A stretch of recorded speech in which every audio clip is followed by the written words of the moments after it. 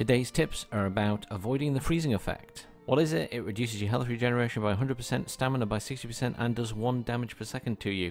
There are 3 ways to avoid it. The first is by using frost resistance mead. This will cost you 10 honey, 5 thistle, 2 blood bags, and 1 grey dwarf eye at the cauldron.